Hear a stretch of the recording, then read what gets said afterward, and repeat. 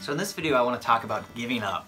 My passion for the longest time was movie making, telling stories through the art of cinematography and writing. For a while I was really into actual writing, for a while I was really into painting, and it changes constantly. But the thing that I really followed the most was filmmaking.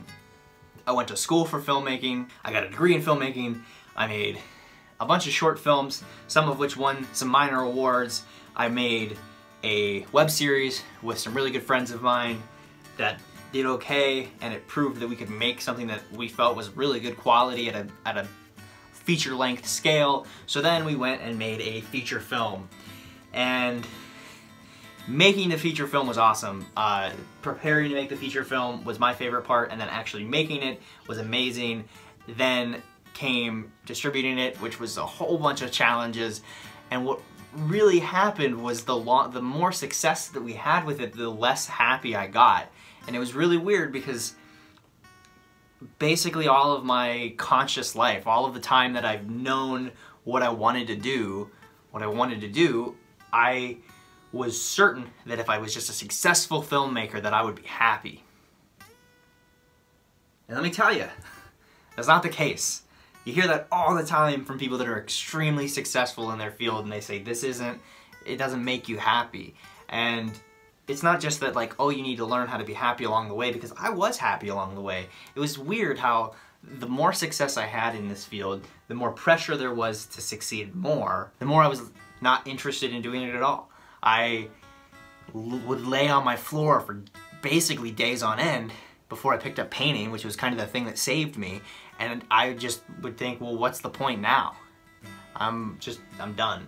And I just didn't, I had this gut feeling that I knew I had to give up on my passion, at least for now.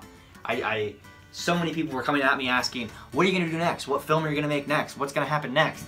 And my answer was always, I don't know yet. And that's okay. Because I was reeling, my brain was just going crazy with, okay, I could do this or I could do this, and there was almost so many opportunities. And I knew that if we got a script that I could raise enough money to make a really good movie next time, which I still believe. But at the time it was like, it has to happen now or it's never going to happen. And if it doesn't happen now, then I'm never gonna be happy in life, and like I'll never know if I didn't go for it. It was just all of this like, honestly, dumb advice that there is online, and I get why they put it the way that it is, but it's like, sometimes just pushing through, it just makes you miserable, and maybe I'm just not one of the people that I'm supposed to make it in that field, or maybe I am, and this is just a weird in-between period. I'm still only 26 years old, who knows what could happen, but at that time I could not let go of it until I did. That, on top of a few other things, snapped me out of that depression.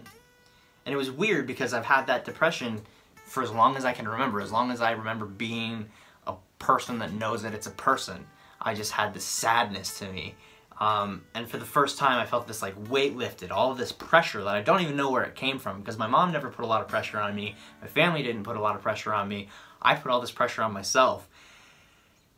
And then it was just like, oh, okay, I can just, you know, exist. I can be happy for a while. I can paint, I can not paint, I can write, I can not write, I can make a film, I can not make a film. Whatever.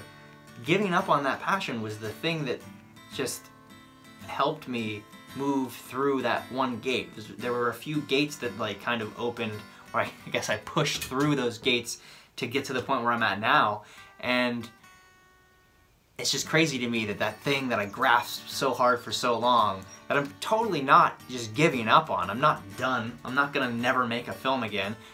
But if I never made a film again, I'd be okay.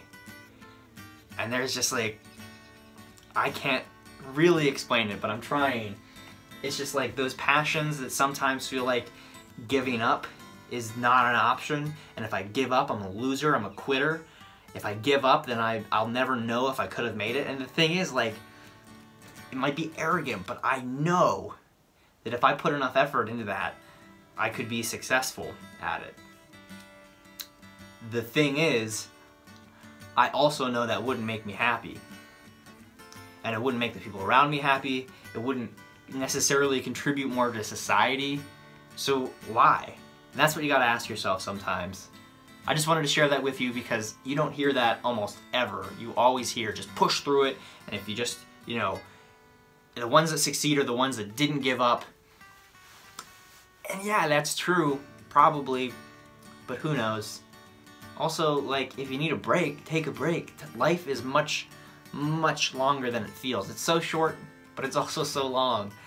Like, our perception of time, if you just slow down and relax a little bit, get to feel life, get to kind of step off the train for a little bit in between stations and walk around and enjoy the neighborhood, you know? If you're on a stage in your career and you've got further to go, but maybe you just want to hang out here for a while, that's kind of where I'm at, and I think that that's a totally acceptable place to be.